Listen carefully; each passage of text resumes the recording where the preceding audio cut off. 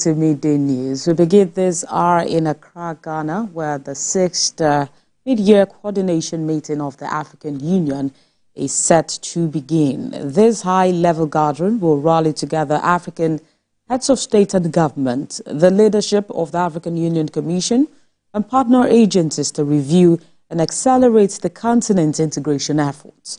Nigeria's President Bola Tinubu will join other continent leaders to deliberate and discourse on key issues affecting the continent in the meeting, which is convened under the AU theme of the year 2024, Educate and Scale Africa for the 21st Century. As chairman of ECOWAS, President Bola Tinubu will present the 2024 report on the state of the community, focusing on peace, regional security, governance, integration, humanitarian and social development, energy, mines, and agriculture.